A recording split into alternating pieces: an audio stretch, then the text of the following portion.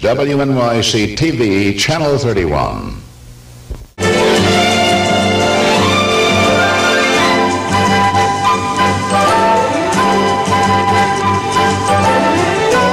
Mr. Omar Sharif, but Sharif has a greater love than acting, and that's called bridge. This is David Copperfield. Mr. Copperfield is a star of a long-running show called The Magic Man at the Chicago Center Theater. And here is one of the legendary figures of our time. This is Uri Geller.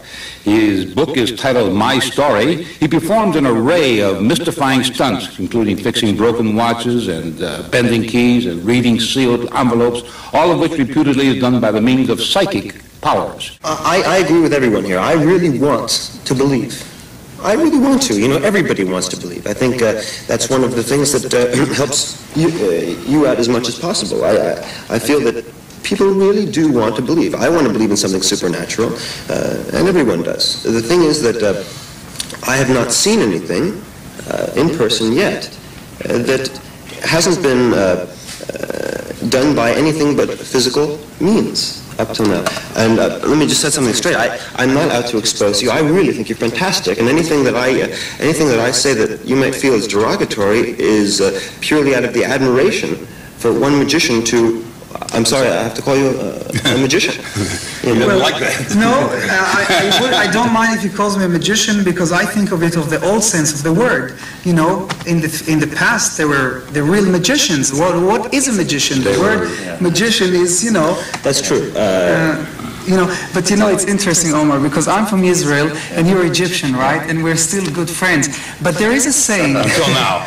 There is a saying that because didn't the magicians of the Pharaoh duplicate what Moses did? And I think that's very beautiful. I know how you feel about magicians and all that, and I feel the same way. Any magician who's out to expose you is just looking for publicity for himself. Right. And I agree with you 100% as far as that goes. The only reason I'm here is because you're plugging your book on this show. I'm plugging a show. I just happen to be involved in a show called The Magic Man, and it's down at the First Chicago Center. And the thing is, I will go as far as I don't care if I fail. You know, I'm always trying, and what I'll try with you is, you know, you can go wherever you want to, bury yourself in the ground, take a pad, draw something simple. Don't complicate what you draw. Don't give me the pad, because some people say that I see imprints and all that. You try to pass it to me, all right? And let's see if I can get it. As long as you don't draw something that nobody will ever get. Are you going to draw something there? Yeah, you know what, you can leave the room, whatever, go wherever you want to, and I'll try to do it with you. And I have a feeling that it won't work, but don't be negative. Draw whatever you want to. Go somewhere out. You can leave. Sure, yeah, go ahead. well, here he goes. Go. Well, there. I can't get into my hotel room anymore because he bent your key. He bent my key, and I never let it go out of my hand. I was holding it. I'm the right person. I would get it. But you're not looking. I'm not looking. You're not looking. All right, did you give him the thing? No, I don't need the thing. Oh, you got it in your pocket?